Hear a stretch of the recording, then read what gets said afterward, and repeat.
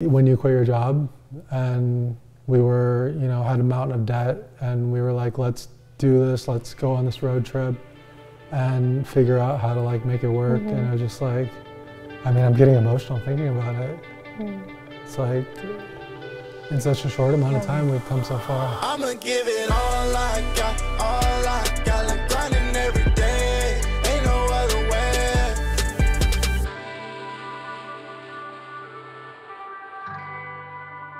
Welcome to Embrace the Grind, the show where we talk about whatever we want to talk about, but usually we just talk about business, we talk about poker, talk about entrepreneurship, and I usually have a guest on.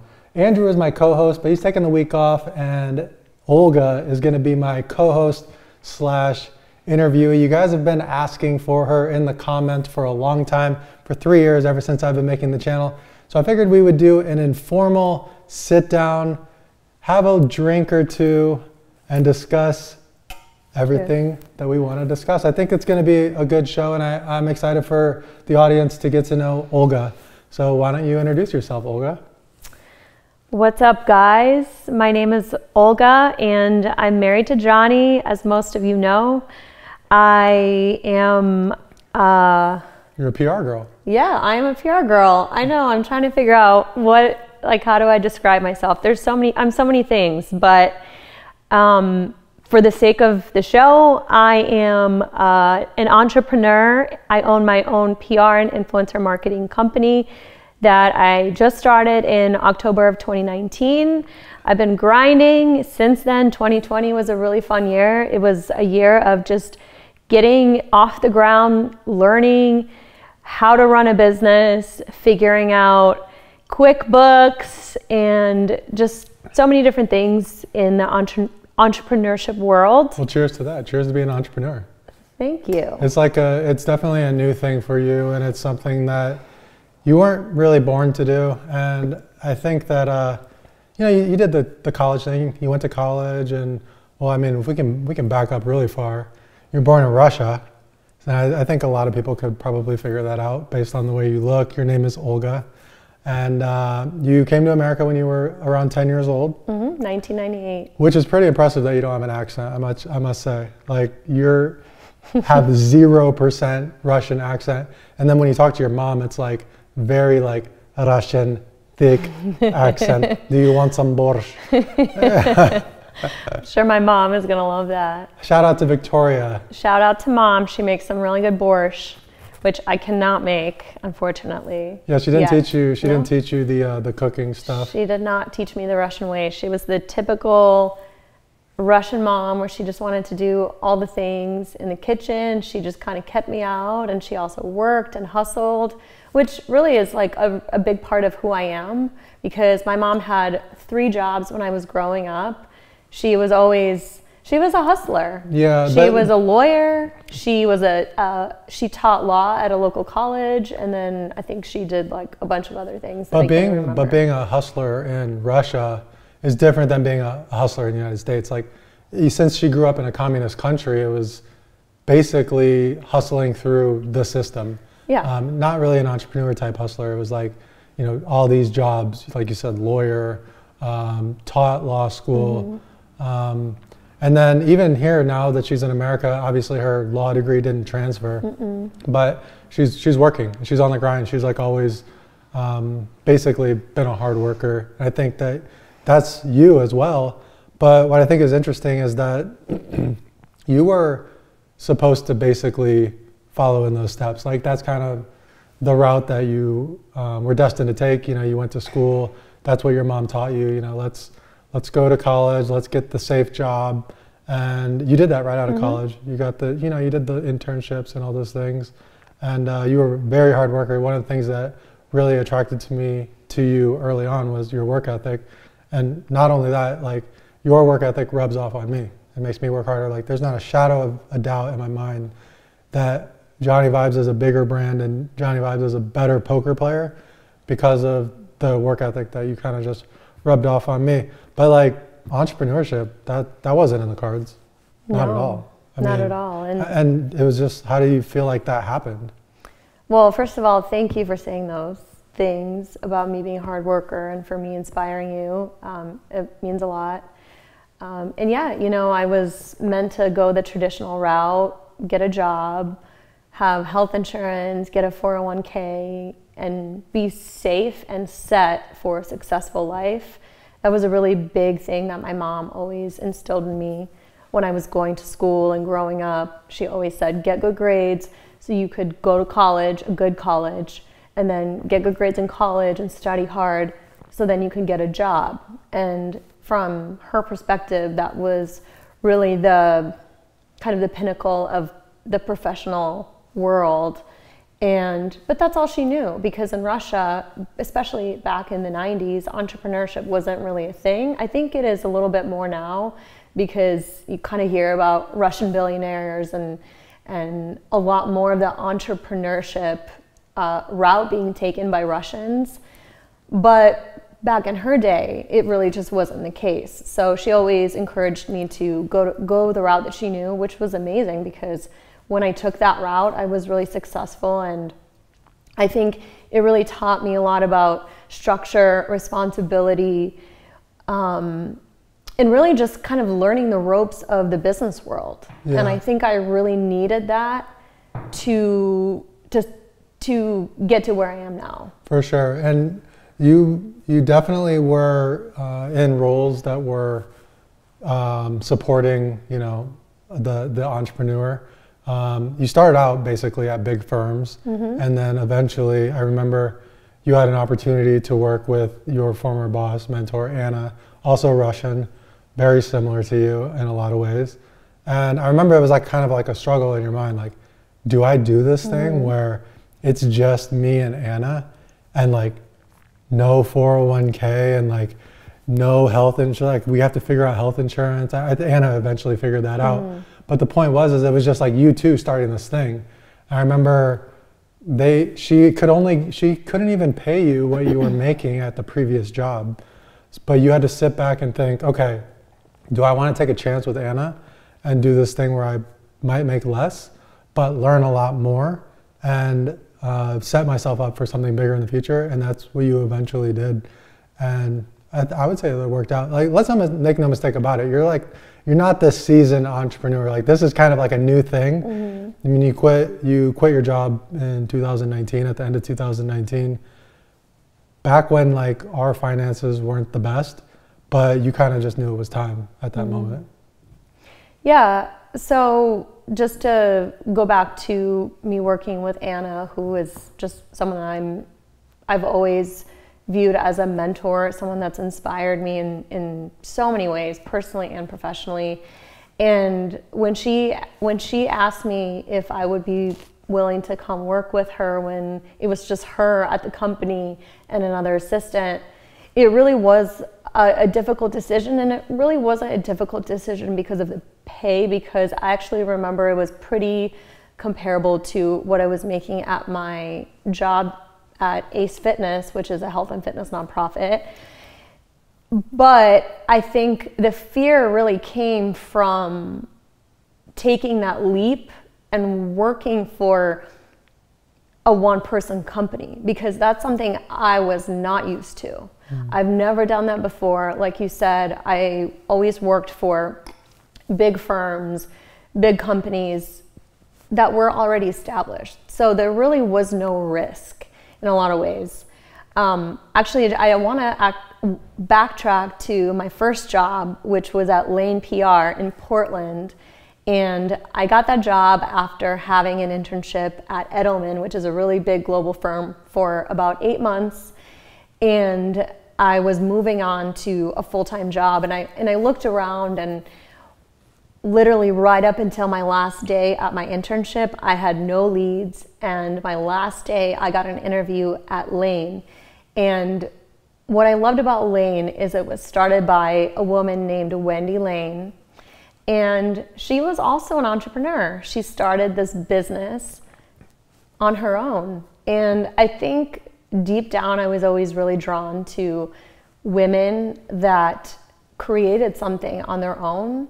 And I got to work really closely with her from a really young period in my career. I was it was my first job. I was, you know, just learning the ropes of PR, and she kind of took me under her wing. And I think that was really crucial for my trajectory. I learned a lot, and she set me up for success by mentoring me and by showing me that I'm capable of a lot. And she really held me high and held me accountable and really supported me in those early days. And it made me want to work even harder for her because she held me so high. Yeah. But I think just from the beginning, I had that experience, and I haven't really thought a lot about it, but now that I'm reflecting on it, she was the first entrepreneur that I really worked closely with. Yeah, that's interesting, because I didn't really put this together either, but essentially you having access to like the heads of companies, you know, Wendy Lane, Anna Crow, even when you were at Formula, you were kind of close to the owner of the company. Yep, Michael. I think that those kind of things, when you were like close to them, you're like, oh, this is what they do to like build their business, and oh, this is how hard they work to get clients and things like that. So I like to think that like I rubbed off on you and like my hustle rubbed off on you. But to be honest, like these people probably rubbed off on you huge, because it's the exact same industry that you ended up going out on your own and creating your own thing. But before we move on, I just want to say that this is fun for me, because it is fun. I always want to like, one of the goals that I have with Embrace the Grind and just interviews in general is I want them to be fun and conversational, lighthearted, and not presenty, and us just like kind of feeling like our friendship and our relationship, you know, comes through to the camera. But oftentimes what happens is I'll interview someone and I want to be so professional.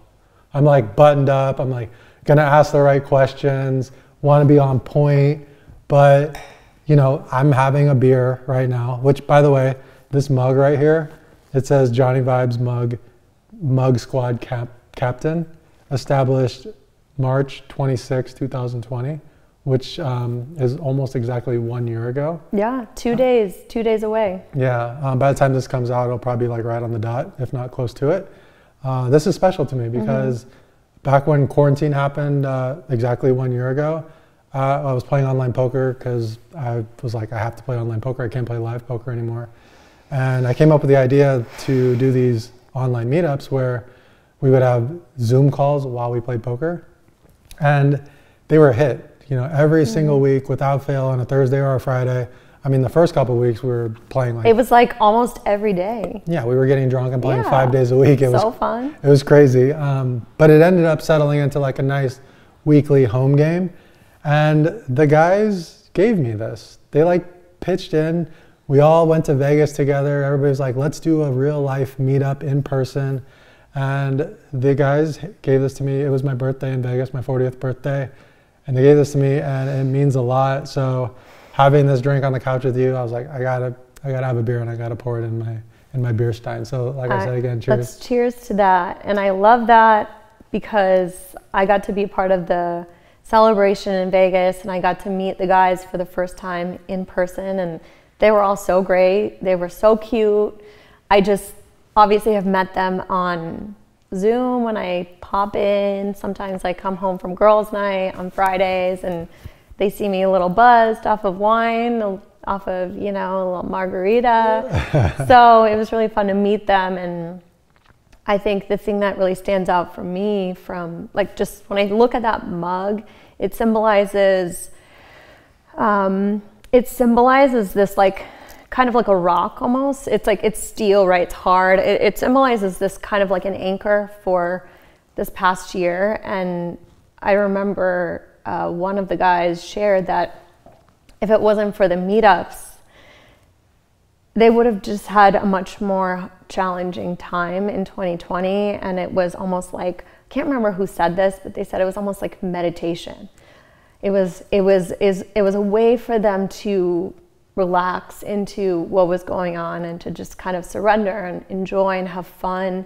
And I thought that was so cool. And at the time, you know, we were just like having fun. We were having drinks every night. You were playing. I was Zooming with my girlfriends for hours every night. It's crazy. Like these guys, shout out to the Meetup Squad, like these guys became my friends, you know, like I think that's so cool. One guy, Sam, he we call him Degen Sam. I met him. Sam Sinai. He's been in our house. Yeah, he came to our house about like 3 weeks ago. A guy that I met on, well, I met him through physical meetups too, like at Commerce. So I met him one time. Edgar, Edgar. Oh, before I move on to Edgar, Sam, we're buying a Airbnb rental with Sam. Yeah, that's so fun. Like, how cool is it that you met someone, built a relationship through playing online poker in 2020, the craziest year in our lifetime, and built these beautiful relationships and connections with these guys. And a year later, you guys are still going so strong every Friday. Yeah, essentially me and Sam are business partners now. So, I mean, through my content, I met Sam, became business partners. Edgar, like I mentioned before, I'm going to end up staking Edgar and coaching him and mentoring him. And I love Edgar from Montana. Yeah, and perhaps bringing him to Vegas. Maybe he'll invite us to his Montana home. I've been dying to go to Montana. He plays in the meetup every week. But the point is that it's crazy that just by doing these meetups in person at casinos and then through Zoom, because that's what we had to do, it created like all of these avenues for new relationships, business partners, a mentee situation. I think it's really cool. I mean, what a year. Yeah. Cheers to the year. I just to say that, like, that my thing is relationships, and it's been really fun to watch you create those new friendships and to hear from the guys in Las Vegas how much you've impacted their year. Obviously 2020 was really hard for a lot of people, and it's really cool to see that you created something that made last year a little bit easier for people, a little bit more fun, a little bit more exciting, a little bit maybe a couple more hungover days during the week than normal. But it's like, I'm really proud of that, because I think relationships are so important in life. I think it's really the juice of life, is the people that we have in our life and how we spend time with them. Yeah, that's definitely your superpower. I mean, that's what makes you good at PR. That's what makes you good at, building relationships with influencers and all the things that you do through your business. It's because they just love talking to you. So that's rubbed off on me a little bit. I'm definitely not naturally the most social person, but just being the way that you are has had an effect on me. And like I said, when we first started, it's just your like influence on me has made for like a bigger Johnnie Vibes brand, and has made for, I guarantee there's no possible way that I would have done weekly meetups without you encouraging me. Like, you were on Zoom every night with your friends. Oh yeah, I Zoomed with my girlfriends for like a good 3 hours a night, every night for the first 2 months. Yeah, 3 months. It was just like energy for you. And I remember thinking, like, they look like they're having fun. Like, maybe I could try that. And it ended up being a lot of fun. Yeah, it's crazy. Like, Zoom obviously has been around, FaceTime has been around until 2020, but I don't think people really Zoomed as much as they Zoomed in 2020. Like, I'd be curious how many hours people spent on Zoom collectively. Well, the crazy thing around the world. The crazy thing about Zoom is that once the pandemic started, the stock price of Zoom exploded. It went through the roof. Another crazy thing about this is there's a ticker, stock ticker, that says Zoom. That's some random Chinese company. And it's not Zoom? That has nothing to do with Zoom video conferencing.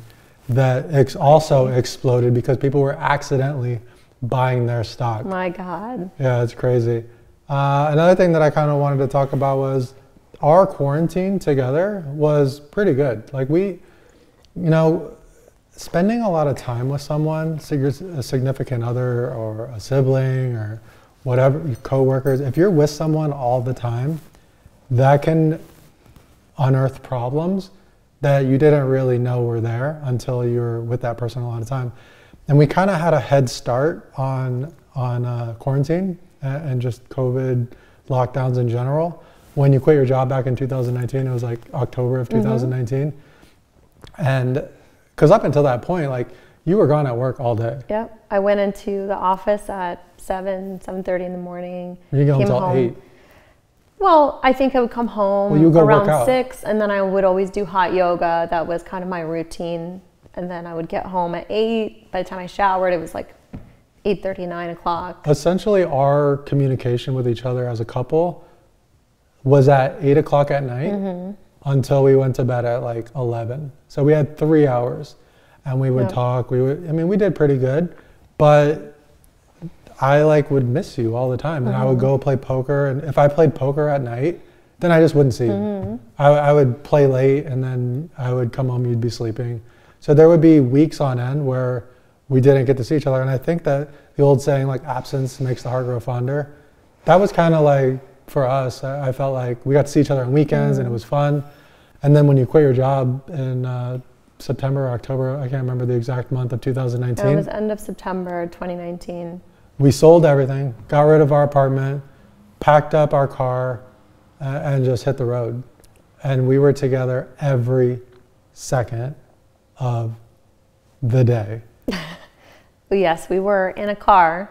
And there were problems. With Calvin sitting on our laps. And there were some problems. There were some problems, yeah. Yeah, and entering into it too, like there was some financial like struggles too, because like it's not that I was doing really well in poker, but the lifestyle that we had created through me playing poker and through your job was pretty expensive. You know, we were traveling everywhere. We were paying expensive rent in California. We were gone almost every weekend because we're such social people, and I think also a lot of our friends are really social, so there's always something like a birthday or a wedding, a bachelor party, bachelorette party, quick weekend getaway. We never said no. We never said no to anything. It was like yes to everything. It was like the 4 years of yes. And I remember thinking like, oh, it's fine. Like, we probably don't have the money to do this, but I have like 100K in credit cards I have no debt and 100K in credit cards, and we can just spend on credit cards, and And we'll catch up. Yeah. Like, the nature of poker is that there's going to be a month where maybe I rip off 40K, and then all of a sudden I erase half of our debt. Yeah. But the problem is that the bigger games that I was used to playing in, the 2550s or the 1020s and higher, they just weren't running. So I would like go play 5-5 at 7 Mile here in San Diego and win $800, but it wasn't chipping away at the debt.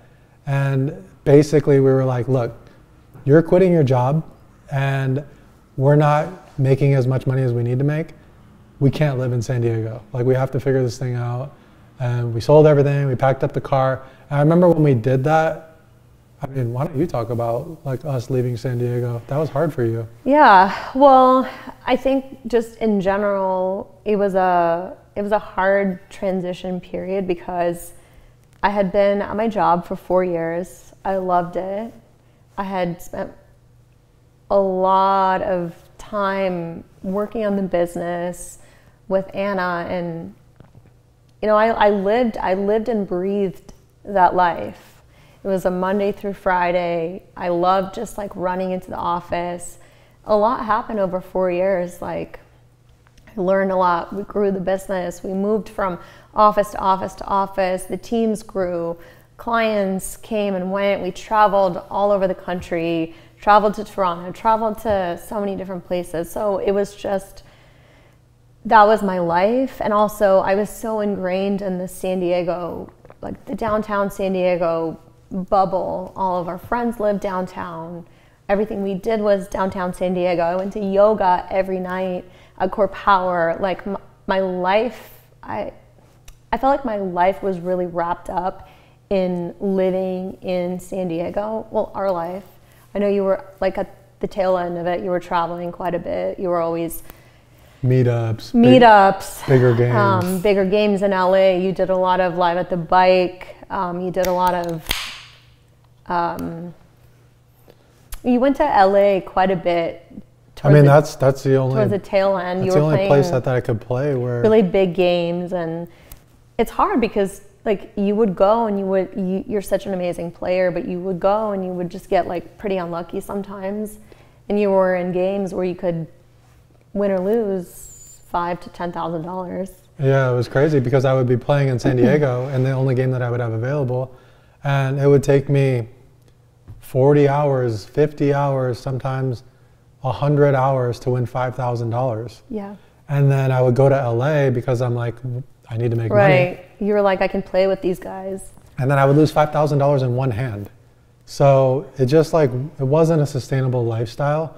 If I could just play in big games every single day, that would be different. But it wasn't that, unfortunately. So then we packed up the car and we're like, we're gonna do this. And we went to, hey Calvin, come here. Hey, do you wanna be in the video? Our pup's coming. You wanna be in the video? Oh, He's hi, not allowed Cal. on the couch. Should we let him on the couch for the video? Sure, come on. Okay, just for the video. Come here. Come here, buddy. Good boy. Lay down. Oh, this is a brand new couch. Yeah, go ahead and lay down. Lay down, buddy. Sit. Good boy. Calvin, say hi. Here, lay down. Good boy. Can I get a shake? Can I get a shake? This is our son right now. Can I get a shake? This is our son. It's our son. His name is Calvin. He is a German Shepherd. Can you imagine this guy sitting on our lap when we were... Oh, for hours and hours and hours driving through all of the United States. Lay down, buddy. Lay down. And then the entire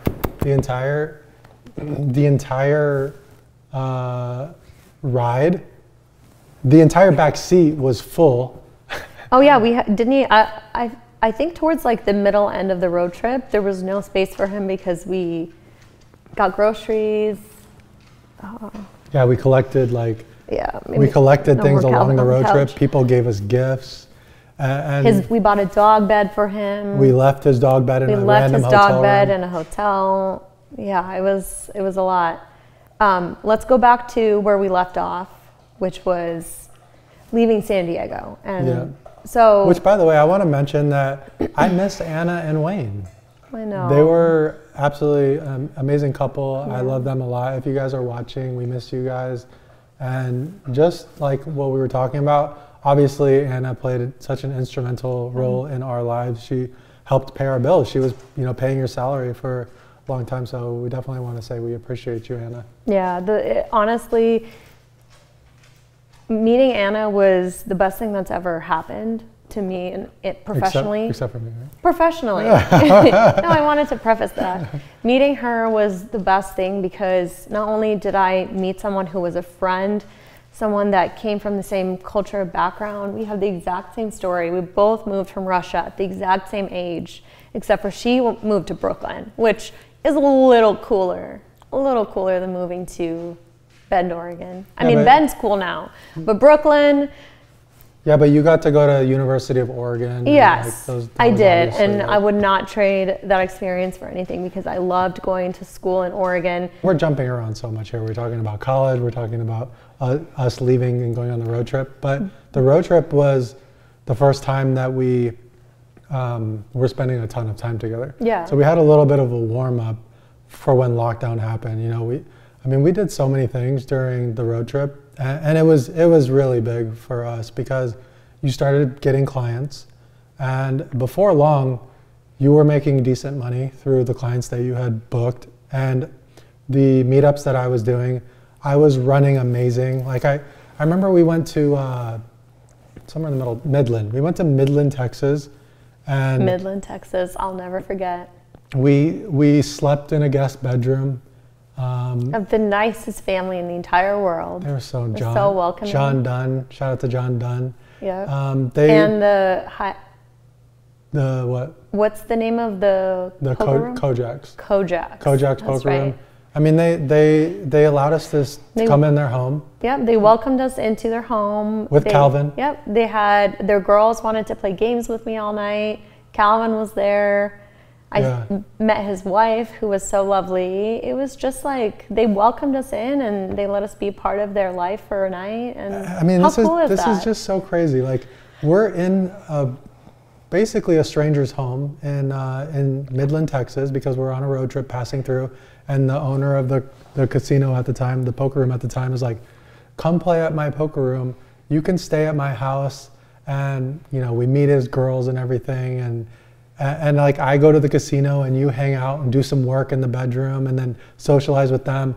I mostly socialized with with his wife and played with the girls. And I'm playing what's essentially a 10-25 game, and I win, I want to say somewhere between 4,000 and 5,000. And then we're like off to the next city. I think we went to Dallas next. I mean, we hit so many places. El Paso, we went to a casino in El Paso, Dallas, Midland. Then we went up to Tulsa, and then we went back to Dallas to play in another poker game. We did. Then we were off to Chicago. We played in a meetup game there. And these casinos were being so gracious that they were paying for our hotel rooms. They were paying me to come and play in a game, and then I was running amazing. And you were picking up clients. So we went from like, in a short amount of time, I think we probably ripped off close to 40,000 in like 2 months between me playing poker, you getting those clients, and then getting some casino kickbacks, and then paid off a good amount of debt. Also, we weren't paying our rent in San Diego, which was huge. So that was kind of the like rebound for us. What a difference 2 months make. I remember we were sitting here 2 months ago thinking like, what are we gonna do? Like, we have so much that we want to do. We're a little bit behind on bills, but we've crushed the last 2 months financially, and I already feel like a lot of pressure is lifted off of me. It's crazy because once lockdown happened, we were kind of prepared already. We had gone through some ups and downs with being around each other all the time. I mean, we had some big fights for sure, but I think that you're just gonna have that when you're on top of someone all the time. Like in a hotel room, there's no office. I mean, if you want to take a phone call, you have to leave. Like it's just a different lifestyle that we weren't used to. And then we ended up going international. We did Thailand. We went to the Philippines, played poker in the Philippines, cashed my first WPT tournament. That was fun. All the while, like I remember I took some video of you. You were on client calls in Thailand. Remember that? Yeah, and I loved it because it was really my first taste of being able to work while being what you would call a digital nomad. And I've always been so intrigued by that lifestyle. And I think in general, the type of human that I am, I crave change and I crave almost like uncertainty. So I think that that lifestyle has always intrigued me because of that reason. It's just the way that I am, the way that I'm made up, the way that I'm created. Some people love routine. They love to go into an office every day. They love to kind of do the same thing every day. And I think I am like that sometimes, but I think that in general, I crave change a lot. And I think that's why we get along really well and we match so well as a couple, is because you crave that a lot as well. And that's why we kind of always are like, what's the next thing? What's the next adventure? And then once we have a lot of trips back to back, we're like, okay, let's not travel. Let's stay at home. Let's go to the gym every day. Let's like have meal prep and let's have our routine. So it's interesting that we kind of crave both, but I think more so than a lot of people that we know, we crave change and uncertainty and like just like a different thing. And that inspires us. Yeah. Like for me, I was so inspired to work while in Thailand because I was like, I just started my business. I'm in a beautiful place and I get to work. I felt grateful. I felt grateful that I got to do that versus frustrated. And I think that that's a really big thing for me to notice. And it kind of goes back to the conversation of entrepreneurship. I love how every day could be different. And for me, that feels good, and it feels exciting, and it feels like I can create anything that I want.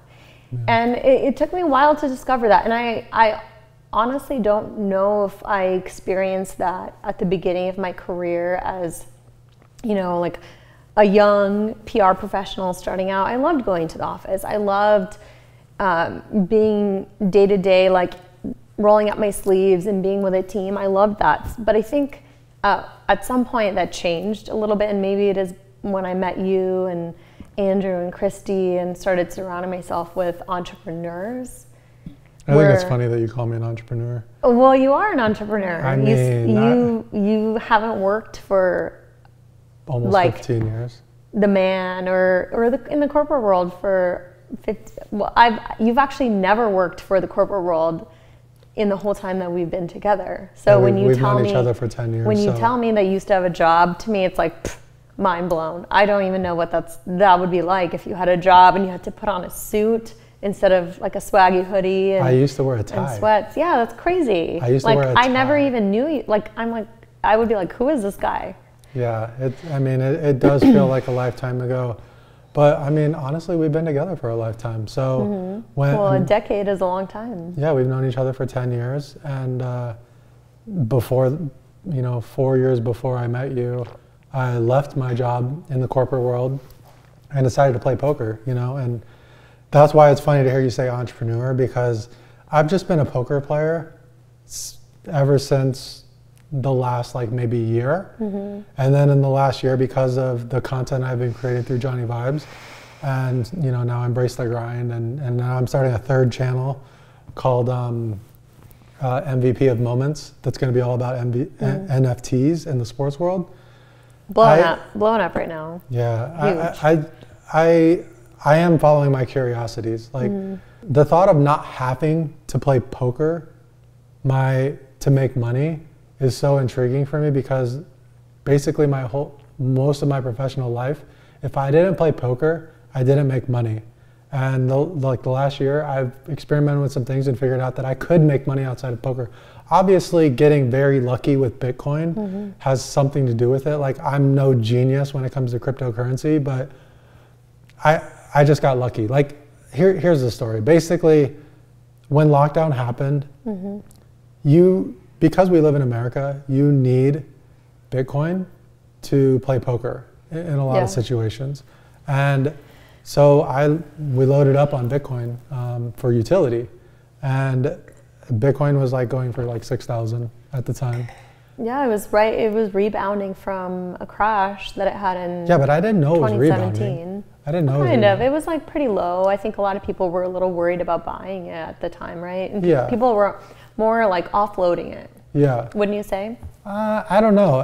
That's what I'm saying. Is I'm not a Bitcoin expert. Yeah, It's just I was just using it for poker, and then every day I would wake up and I'm like, wow, it's going up. And I remember when it hit 20,000, I was like, That was a big deal. We woke up and we were like, it's at 20,000. yeah, and I'm like, our life is significantly changing because of this. And Without us really doing anything, which has never happened to either of us. And I was like, this seems irresponsible, because now it's getting to the point of where most of our net worth is in Bitcoin. So I should sell it. And I remember I tried to line up a sale at 20,000. And I'm like, it's at an all-time high. I found someone that's willing to buy it. They live on the East Coast. They want to trade cash for it. We were going to go and we were going to go to the East do Coast the business and sell a bunch of Bitcoin and take $100 bills for it. And I'm like, we were going to go. Do you realize we were going to go on another road trip? We were going to do that, but I didn't want to go all the way to the Northeast. And the other thing was it was the winter time. Yes. And I'm like, I do not want to go to the Northeast during winter time, and let's just gamble. And we went to Aruba for a vacation with a bunch of our friends. And then all of a sudden it went from 20K to 60K. So don't call me an entrepreneur, call me a luck box. And Johnnie Luck Box. Johnnie Luck Box. So, I didn't study fundamentals on Bitcoin or anything like that. I bought at the right time and got lucky with it. And now it's, given us some opportunities to pursue some other business ventures, allowing us to buy a vacation Airbnb in Tulum. So I think back to where we were when you quit your job, and we were, had a mountain of debt, and we were like, let's do this, let's go on this road trip and figure out how to make it work. And I was just I'm getting emotional thinking about it. It's in such a short amount of time, we've come so far. It's really cool. Yeah, it was hard. I think that there was so much uncertainty, and there was so much sadness about leaving San Diego, and I didn't know if we were going to come back, and you told me we would, but you just didn't know when. And I think it was like that was the hardest part for me, because I felt like we were leaving a really good life with friends and routines and an amazing apartment in downtown San Diego, our coffee shops. Like, we have built this life that was perfect, and then we just were leaving it all behind because we said we can't maintain this anymore. But the beauty of what we did was we got to, it was like clean slate, and we got to see what we were capable of as human beings, as a couple, as business people, as entrepreneurs. And I say entrepreneur because I think an entrepreneur is anyone who does something on their own. It doesn't matter what it is. It doesn't have to be a successful business that's employing thousands of people. You could be doing something just you that's making an impact. Yeah. And I think that that's what you're doing. Like, you are what started with a creative project with your YouTube channel is now a brand, and it's something that makes a difference for people all around the world. Like, when you tell me sometimes that someone from Croatia bought a sweatshirt, or someone from India is telling you to come out to India to play at a casino, like, you're making a difference. And I don't care what it looks like. Like, entrepreneurship is, there's no definition. It's one person that's doing something that they love or that they're good at, that is making an impact in the world, that's solving a problem. That's what I see as an entrepreneur. And I think that that's so cool, because I think living in the US and just kind of going back to my roots of where I came from, I think, you know, when my mom's vision was for me to come here and be successful, I'm sure not in a million years did she envision me quitting my amazing job at a company that was thriving, that was a great place to be every day, to start my own thing. And she has many times questioned my decisions. Well, you don't have health insurance. Well, you don't have a 401k. Well, what are you gonna do if you don't make it? And I think that's the beauty of entrepreneurship. It's like, you get to just design your life in the way that you want, and sometimes it works, sometimes it doesn't. And I think that's also the beauty of it, because when people are pressed up against the wall and something isn't working, we're forced to make it work. And I think that's what happened to us when we left San Diego. We were forced to make it work because we were pressed up against the wall. For sure. Like, our backs were pressed up against the wall, I guess is the expression. And I think it's like, I'm grateful for that experience, because I know what we're capable of as a couple and as individuals, and that we can survive anything. And I think like that almost carried over to last year and the pandemic, and us having to go to Joshua Tree because we didn't have a home, we didn't have an apartment, we didn't really have anywhere to stay. Like, of course we had family and friends that offered, but it's also like, we didn't know how long it was going to last. It could have been a month, it could have been a year. Yeah. And we didn't know how bad it was. We didn't know anything. And so I think that experience of us leaving San Diego and really just like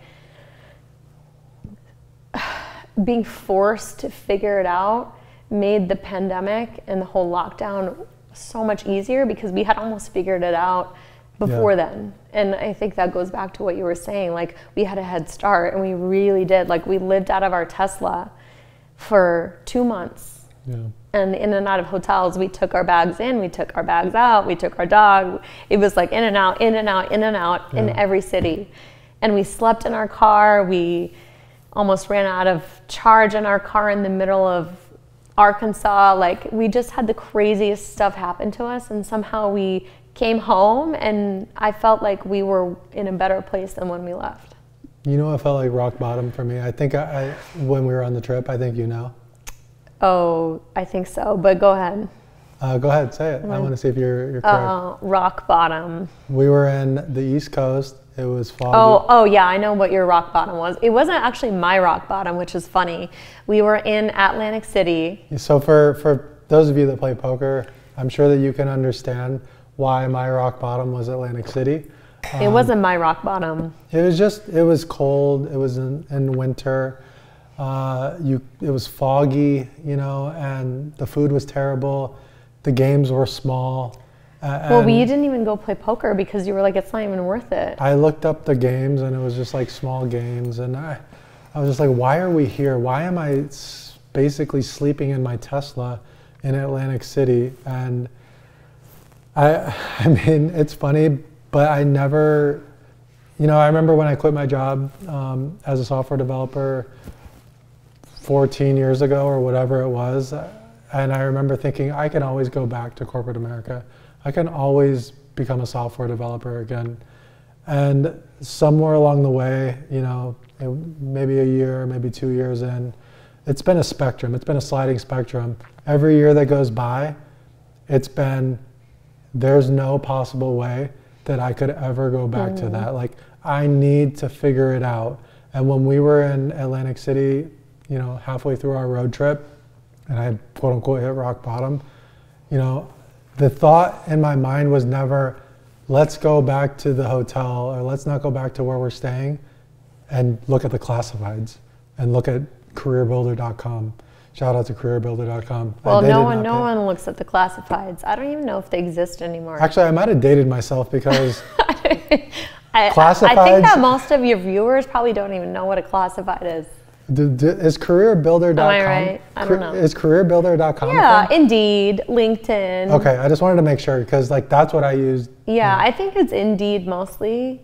But the point is that like I'm done with that, and there's nothing wrong with that life.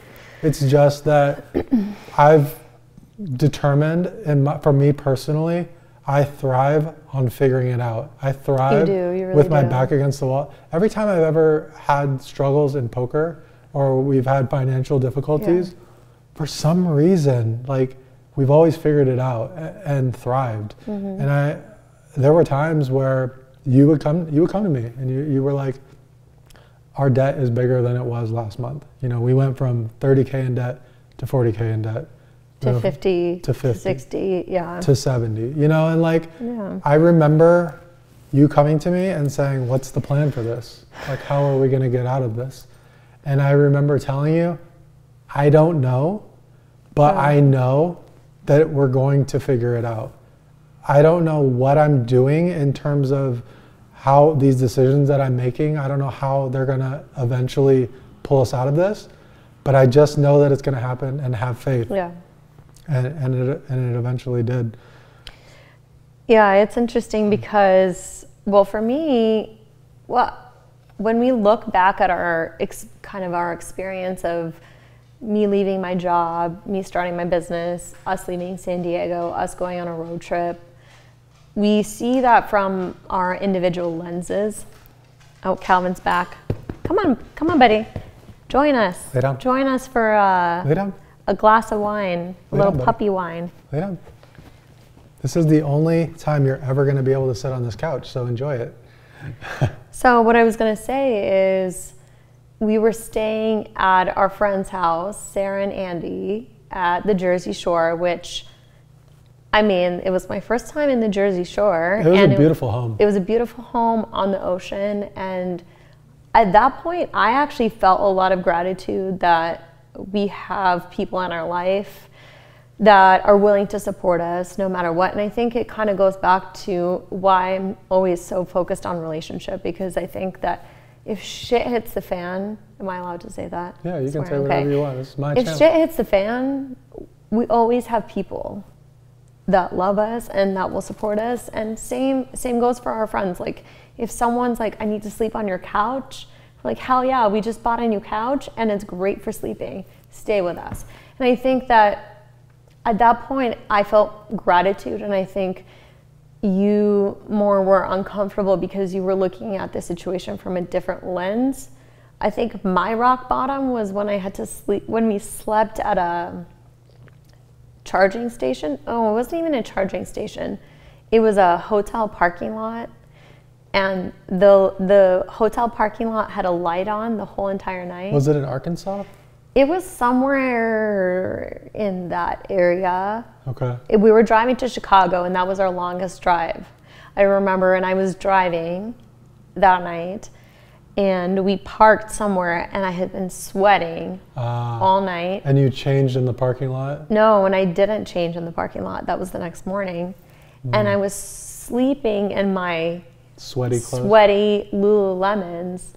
And Calvin was like just breathing at me the whole night, and there was a fluorescent light pointing at me. And I think that was my rock bottom, because I was like, oh, I can't even sleep. I'm nervous. This light is shining on me. And it's funny because, you know, your rock bottom happened when we were at this like amazing home on the ocean. But you were thinking like, what am I doing here when I could be somewhere else? And maybe that's not the thought. Also, we were like at a restaurant that we were the only people there. It was like a little creepy, felt like ghost town. None of the street lights were even working. I remember we had to like, it was something strange where we couldn't even. It was like very ghost town-ish. Yeah, I mean Atlantic City is a weird Atlantic place. City was just strange, but I think no matter what, we were never in the same place of rock bottom at the same time. And I think that's kind of a theme of a lot of our conversation lately. Like, as long as we're not in the same place at the same time, one of us is able to get the other one out, or if one person is upset, the other one person helps the other one out. So I think that's a really important thing. Like, we never hit rock bottom at the same time. Yeah, definitely. By the way, this conversation has been great. It's been natural. It's been, you know, conversational. It's been, you know, I haven't felt like I've been presenting. Also, I think you've been doing a great job. Like, I think that I have a presenter voice. You do. You have this like. I do. It's like my let me walk you through the PR deck voice. Yeah. And I always call you on it too. Yeah, you're like, stop it. Stop presenting. I'm like, just be you, Olga. Like, everyone's going to love you. But I'm used to presenting my decks. Anyways, I think that we've gone to some like really great places, and it's been an amazing conversation. Well, thank you for sharing yourself with the audience. And, you know, I've been doing this for 3+ years, making content on YouTube. And this is really the first real sit down that people have gotten to get to see you. And, you know, I'm sure that there will be more. And this helped me. This helped me, you know, really go down memory lane, but it also helped me figure out how to have, you know, casual conversations, because it's so easy for me to talk to you. But sometimes when I'm in interview mode and you're in presenter mode, you know, it's not so easy for us to show the world who we are. So thank you for doing this for me. And you know what this also means is that you're gonna have to participate in our Clubhouse. Oh, I love Clubhouse. And you know that I love Clubhouse because I made you get on it. I made you get an account. Everyone can check it out. It'll say Johnnie Vibes got invited by Olga. Yep. So there's proof, and I love Clubhouse. I think it's incredible, and I think it's also a platform for people to share their genius, share their ideas in this format. Like, not everyone has a vlogcast. But it's also a great way for us to connect with you guys. Yeah, like, it's great. Like, we can, like right now we can't take questions, but I wish we could be like, hey, Sam, you have a question, you're raising your hand, like let him up and let him be a moderator. I think like Clubhouse is incredible, and I'm there. Yeah, so I'll be there every week. After this episode goes live, you can look for a Clubhouse link in the highlighted comment, which will be a couple days after the episode goes live. So probably next week, right? Yeah, it'll be soon. So thank you so much. Again, I love you, and I really appreciate you supporting me along this journey, being part of Embrace the Grind, and sharing yourself with the audience. So we will be back next week with James Rosenthal. I'm excited for him. Yes, I'm excited for that interview because James is really freaking awesome. He just moved to San Diego, so what a gift. Yeah. You get to go to his house. He is a former poker player turned stock market trader, commodity day trader. I think he exits positions before the end of the day. We're going to find out all about that on the next episode. But until then, thank you guys so much for watching. Embrace the grind. Let's get it. Cheers, baby. I'ma give it all I got.